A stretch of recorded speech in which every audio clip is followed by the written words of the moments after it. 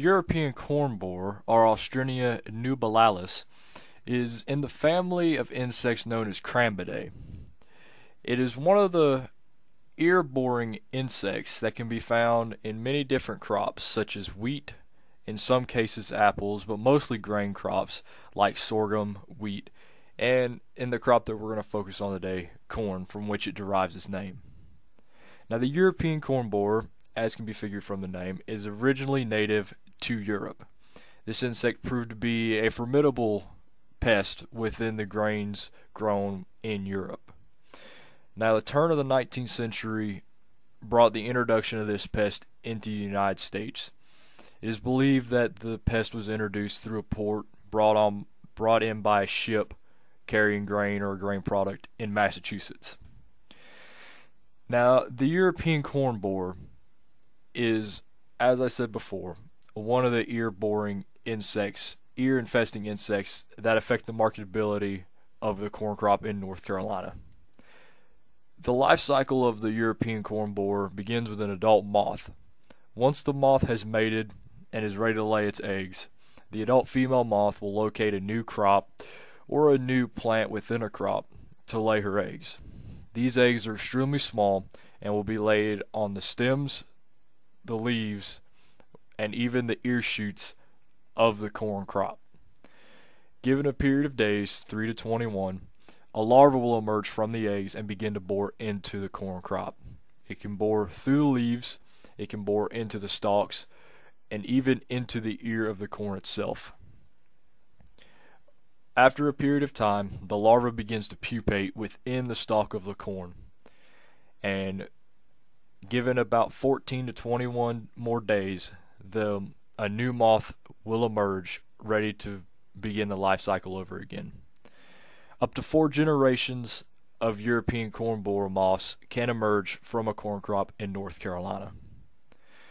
The damage from the European corn borer is quite apparent in windy situations where lodging becomes obvious. The bore channels of the larva weaken the stem and allow the stems to fall over, given a stiff breeze. Now, to deal with the European corn borer, we're going to look at the PAMS approach.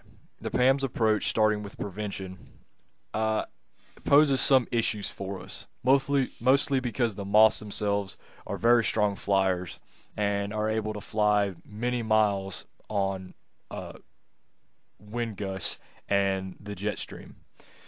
Now, cultural methods such as stalk destruction offer the most control of generations. Avoidance is the best bet to avoid the losses that can be brought on by the European corn borer. Should be the first thought in a pre-planting plan for a grower.